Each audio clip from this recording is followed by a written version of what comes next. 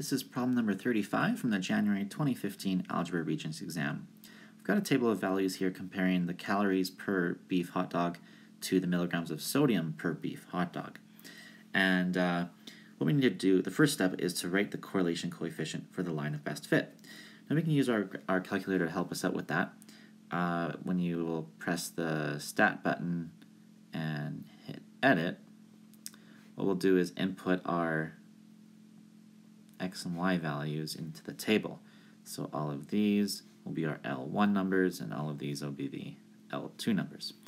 Once you've got that done, you'll press stat again, head to calc, and then press to find out the linear regression equation. And from there, of course, the correlation coefficient is the value of r. And on your calculator, you should get a value of 0.9422 and so on. But they want that answer to the nearest hundredth, so we'll round that to 0.94. Now, for the second part of the question, it says to explain what the correlation coefficient suggests in the context of this problem.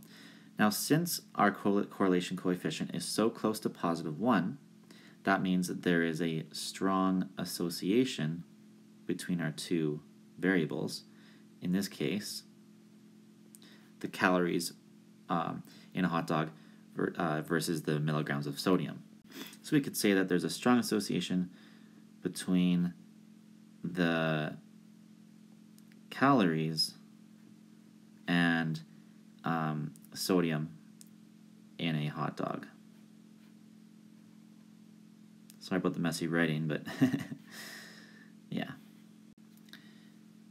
Yeah, and then of course, the closer r is to 1, the stronger the association is. So a perfect correlation would be if r was equal to 1. But yeah, I think that's all that's needed for this question.